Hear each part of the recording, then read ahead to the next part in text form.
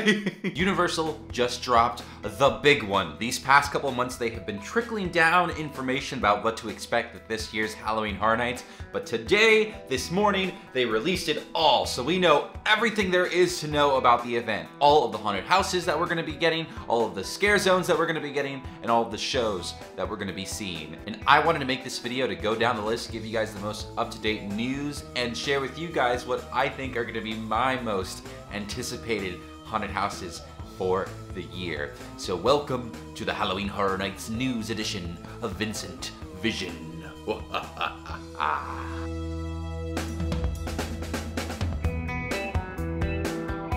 Hello everybody, yes, it's me, Vincent. Hey, coming to you from my still currently unfurnished office, and with the only Halloween Horror Nights shirt that I have. Surprisingly, it's from 2017. As you can see, I've been going to the event for a really, really long time. I think my first year was like 2005. Honestly, yeah. But you know, sometimes you just shirts get old and you grow out of them. But we're not here to talk about shirts. We're here to talk about Halloween Horror Nights 2021. 30 years and 30 fears. It is so excited. I'm sure there are a lot of people looking forward to this event. And today, this morning, we just got news about everything else that we have been looking to know, which is, what are all the other haunted houses gonna be? So we know this year that there's gonna be 10 haunted houses, 5 scare zones, and 2 shows. So for this video, I wanted to go down the list of all the haunted houses, streets, and shows that are gonna be at this year's event, and then talk a little bit more about them in my personal rankings. Give you guys the haunted houses that I'm the most excited for, and maybe the ones you should be excited for as well. What I can say right off the bat is that this year is going to be a big time hardcore fan pleaser. All of these haunted houses and shows and streets that have been announced already have these awesome callbacks to the 30 years of Halloween Horror Nights. And you know, I'm a pretty big Halloween Horror Nights fan. Like I've kept up to date with the event for a really, really long time. But they are gonna be, I'm expecting some really, really deep cuts for the super Horror Nights fans that might have probably been going since the event started in 1990. But I've been going for a good chunk of time, so I'm gonna try to use my Horror Nights expertise to pick out anything that might be of use to us during this video. So without further ado, let's jump right into it. So very quickly, I'm gonna just go list off the 5 haunted houses that we already know about prior to this announcement. The Haunting of Hill House, Beetlejuice, the Texas Chainsaw Massacre, Universal Monsters, The Bride of Frankenstein Lives, and HHN Icons Captured. Those are the haunted houses that we knew about before the big drop, and now we know about the 5 other haunted houses that are gonna be at this year's event, which include Welcome to, I gotta put my reading glasses on here. I gotta grab the laptop here. Sorry about that. But literally, I'm just getting all this information right now. Welcome to Scary, Horror in the Heartland, Case Files Unearthed, Legendary Truth, The Wicked Growth, Realm of the Pumpkin, Puppet Theater, Captive Audience, and Revenge of the Tooth Fairy. These are all original haunted houses. These are not IPs. This is a phrase you might hear me throw around a lot during this video, which is intellectual property. It's basically any of the Halloween haunted houses that are based off like a movie, a TV, a show, you know, things like Beetlejuice, Haunting of Hill House, you know, Ghostbusters and The Exorcist in previous years, those types of haunted houses. This year is the 30th year of Halloween Horror Nights. We are celebrating 30 years of creative genius, so it is good to see that there's gonna be a little bit more of a lean towards original ideas and haunted houses that existed previously in the timeline of Halloween Horror Nights versus relying on new franchises to bring people to the event. So that is already off to a really, really great start. As far as scare zones go, the only IP scare zone we have is Crypt TV, which is it's a sort of a horror YouTube-based channel thing. I'm not really too sure about that, but it looks pretty cool. All those decorations for the street are already in Universal Studios, so you can go see the set dressing for that. We've got 30 Years, 30 Fears, which is right at the front of the park. Seek and Destroy, which is the New York scare zone, which all the barrels and the controller is watching, things like that. Gorewood Forest, which is going to be in Central Park, and this is going to be based off of Halloween Horror Nights 15, which was my first year, so I'm really excited for that one. And then Lights, Camera, Action, which is going to be in Hollywood. It's going to be movies, goriness, Eddie. He was supposed to be the main icon of Halloween Horror Nights in 2001, but because of September 11th, they never used him and he never had his time to shine. They thought he was too extreme, so, you know, this time we're finally gonna be getting some proper Eddie. I'm expecting to see a lot of Eddie this year, which will be really, really great. As far as live entertainment goes, there are 2 shows that are happening. There's one by the Lagoon. It's gonna be called the Marathon of Mayhem Carnage Factory. And then at the old Bill and Ted Theater, rest in peace, is going to be something called Halloween Nightmare Fuel, which all we know about it is that it is going to be a show featuring fire, pyro, and aerial performers. Hopefully that gives you a little quick rundown of everything that we are going to be getting this year. I'm very, very excited, and I've had some time to look at the list, and I definitely have some houses that I am a lot more excited for than others. And it's tricky because, you know, with like Halloween Horror Nights, you know, you want to figure out like what makes a better haunted house. Is it one that's like made better, or is it one that's scarier? So like I have some that I think are going to be cooler than others, and some that I think are going to be scarier. And let me like preface this, like they're all going to be cool. Like it is no doubt like Halloween Horror Nights is one of the coolest things that Universal does, and it is just like such a well done event, and those haunted houses and the streets are really, really make this thing awesome. I'm gonna just give you like just kind of a general list of haunted houses that I'm excited for, which is like a mixture of what I think are gonna be cool and what I think are gonna be scary at the same time. So let's start all the way down at the bottom with number 10, my least anticipated house. And this one's gonna kind of like really not be fair, because technically this haunted house was here last year. We got to see it, and it really wasn't like in full effect. You know, there was a lot of like COVID procedures going on, like plexiglass and masks on performers and things like that. But for me, number 10, Revenge of the Tooth Fairy. You know, I did the Revenge of the Tooth Fairy house last year a couple times, and it had a cool facade, and it was like, it was cool, but it just wasn't that scary to me. And a lot of people really liked that haunted house.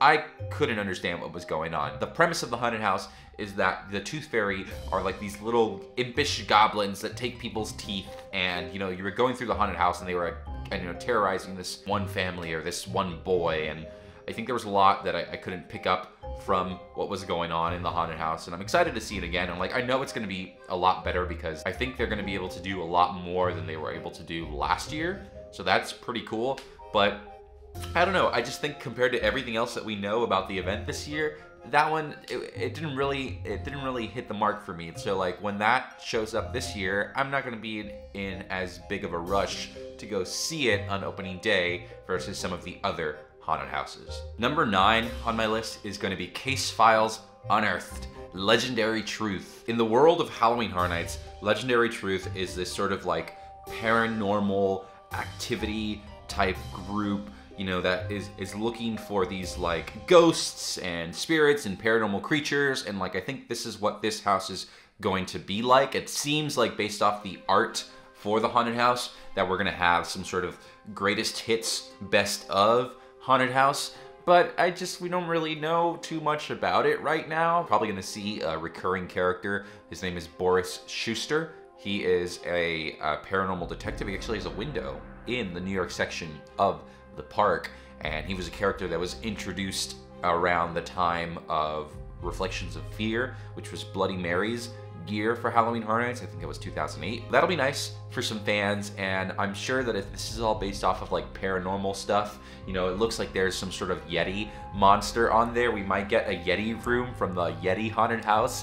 How many times can I say Yeti in 30 seconds? Yeti, Yeti, Yeti, Yeti. That was really scary, so that'll be fun, and I'm curious to see what other sort of paranormal creatures we get. Ghosts, aliens, who knows? Number 8 on my list is gonna be Puppet Theater, Captive Audience. Puppets don't really scare me. I'm not really scared of puppets or dolls or anything like that. I don't want to offend anybody. I know all these haunted houses are gonna be super cool, and even if I don't find them super scary, I think I'm still gonna be impressed by the craftsmanship. So I'm expecting this haunted house to be really impressive. You know, I love, like, I remember there was a year when it was the Usher, and he had his icon haunted house, and you were going through the back of the theater, and there was a giant screen projected and you were like walking backstage. That was really, really cool. So if this house has stuff like that, I will really, really like it. And like, I can almost see already what's gonna be in the haunted house, where there's gonna be people on strings and they're like,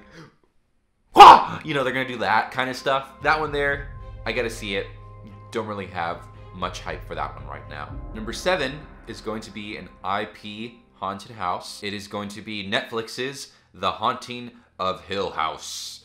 Well, I know, I've been watching the show and it's not that scary. And like, I think it's gonna be really cool, like the facade that we've seen of Hill House and like, you know, the stairs and all that. I'm pretty sure it's gonna be a really impressive haunted house. I think out of all the other IPs and franchises that we have at the event right now, this one's kind of on the bottom to me. You know, the show, if you guys have watched Hill House, like tell me I'm not wrong, but the show's like really sad. It's not like super scary, it has its moments, but it's just like a really sad show. I don't know, it's a little dreary, and I think I don't really know what to expect. I'm excited to see it. I'm glad that we're getting more sort of Netflix haunted houses and deals and things like that. Like, I'm excited for like whenever we get that new season of Stranger Things. I'm excited for Stranger Things to come back, fingers crossed. But Hill House, don't really know what to expect. Don't think it's super scary. Sorry. Number 6 for me is going to be the Wicked Growth Realm of the Pumpkin. An evil rot has taken root in the land. It's time once again for the rise of the Pumpkin Lord, who grows Halloween like a malignant vine. His minions are scouring the countryside, collecting unwilling sacrifices in order to summon the Pumpkin Lord. This house sounds to me like a house that I really enjoyed a couple years back, which was the Seeds of Extinction, and even like a little bit of like graveyard games where you were going through, you know, the cemetery or the stores in Seeds of Extinction, and people were camouflaged really, really well. And I remember going through the haunted house for the first time. It left such a good impression that I really, really liked visiting that haunted house throughout the event. So if this one's anything like that, that'll be really, really awesome. Oh my gosh, do you know what this reminds me of? This reminds me of Scarecrow, The Reaping, which was one of the scariest haunted houses I had ever done. It was in the tents, and it was just a bunch of scarecrows popping out at you, but they were camouflaged so well. It was really tight and claustrophobic, and they hid in the hay. In my head, I'm imagining this haunted house to be a mixture of Seeds of Extinction, Graveyard Games, and Scarecrow. And to me, that is a really award-winning combination. So I am actually pretty excited for this one. Number 5 for me is going to be Scary, Horror in the Heartland. This house is going to be the fan favorite house easily. Like easily, I can see it already. This is gonna be for like the mega Halloween Horror Nights fan. For those who don't know, Cary, Ohio is a town that they've used as a location for a lot of different Halloween Horror Nights haunted houses over the many years that this event has been going on. So I'm expecting this to be sort of like a greatest hits house, like a mega house featuring references to a lot of really popular and well-received haunted houses over the years. There's a really extensive, cool Halloween Horror Nights Wikipedia that you can go look on, so shout out to them, because they have a list of pretty much like every haunted house that has taken place in Cary, Ohio. So you're getting stuff like Scream House, the original Scream House with the caretaker, one of Halloween Horror Nights' most iconic icons. You're getting stuff like Leave It to Cleaver, which is this really campy, like sort of butcher, funny haunted house that they had a couple years back. The Hive, Slaughter Cinema, which was really popular a couple years back as well. You're getting a lot of really cool, original idea haunted houses, and I'm expecting to see all of these at the Scary Haunted House. So that'll be really cool. It's gonna be loaded with tons and tons of references. That'll be a really fun haunted house. That one, boop, right there, number 5.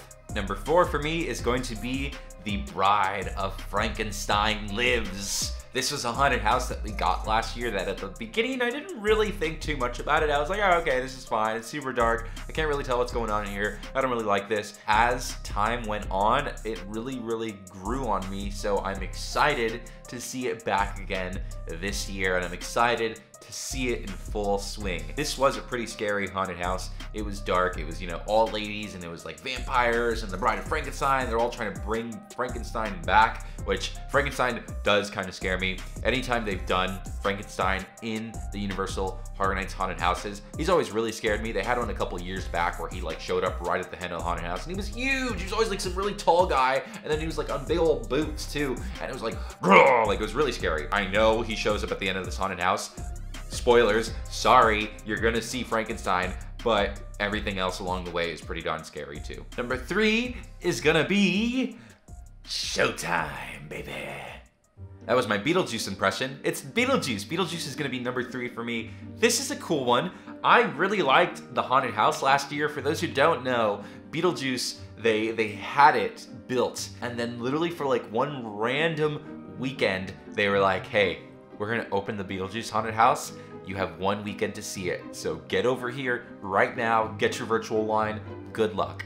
I went and I saw it, and it was really, really cool. Like lately, Universal has been doing a really good job with these sort of IP haunted houses based off of movie franchises that aren't so scary. You know, they've done one of Ghostbusters, they've done one of Beetlejuice, and now, like, you know, Beetlejuice is coming back. So that was really, really fun. You could definitely tell though, last year, it wasn't all finished. There was a lot of like actors and things like that missing, but even then it was still cool to go through and see all of the rooms recreated really, really well, and like really go through the story of Beetlejuice. So I'm excited to see it again this year. I'm expecting this to probably be one of the most popular haunted houses, and luckily for me, I got to see it last year, so I'm not in such a super rush to see it. But I'm expecting it to be really, really well done. I'm excited to see it completely finished. I want to see that room where they're all dancing to Daylight Come and Me Wanna Go Home. I want to see that fully finished. I want all actors in there dancing on the ceiling or dancing on the roof, whatever they're doing, okay? That'll be pretty exciting. I'm excited for that haunted house quite a bit. Which means number 2 is another IP haunted house, and this is going to be the Texas Chainsaw Massacre, which I hate.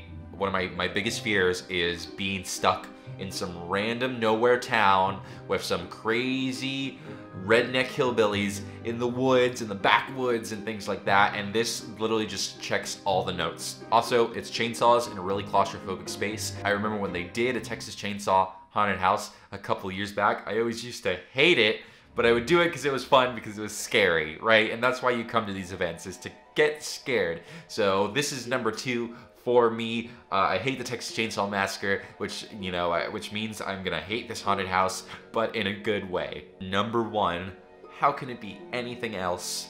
It is going to be HHN Icons Captured, okay? This is my most anticipated haunted house. This is what I have been waiting for forever. I remember 25, Halloween Horror Nights 25, they did a sort of mega haunted house based off of all the previous 25 years of Halloween Horror Nights, and I loved it. It was my favorite house. It's still one of my favorites. It was so cool. I'm expecting this one to be even cooler, because this isn't so much about the event, which is really special. It is about the icons, which really, really make Halloween Horror Nights what it is. So we are gonna see Jack, we're gonna see the caretaker, we're gonna see the director, we're gonna see Lady Luck. Give it up for Lady Luck fans in the house, yeah? All right, nobody, cool. Eddie, all those characters, I'm so excited to see what they do. Each of these icons are gonna get their time to shine, and we're gonna get to see it. So I am super, super excited for that. That right there, that is gonna be the first haunted house I go to. I just can't wait. I cannot wait to see it, truly. But, yep, that is all I've got. That is the news for Halloween Horror Nights, which starts September 3rd. I am so very excited. It is right around the corner, and I knew I threw a lot of information at you guys, but this is all readily available on the Halloween Horror Nights website.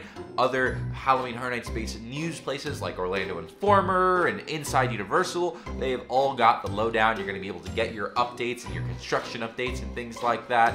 I can't really go out there and get that kind of stuff right now. I'm stuck at home, so all I can do is talk about it here at my house. But I hope you guys enjoyed this video, and thank you guys for watching. Are you guys excited for Halloween Horror Nights? What do you think about my list? I know it's a little bit of a weird list. I'm sure everyone's gonna have completely different lists this year. This event is so personal and means so much to so many people. I'm excited to see what people think are their favorite haunted houses, what are their most anticipated haunted houses. Either way, it's gonna be a really, really awesome time. I am so happy to say that we are getting Halloween Horror Nights this year. Fingers crossed as hard as they possibly can, right? Nothing can screw this up, right? It's coming, it's coming.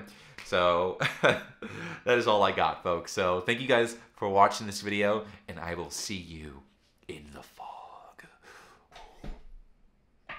I thought this chair would go a little bit lower and I could like see in the fog. Boo! Bye-bye.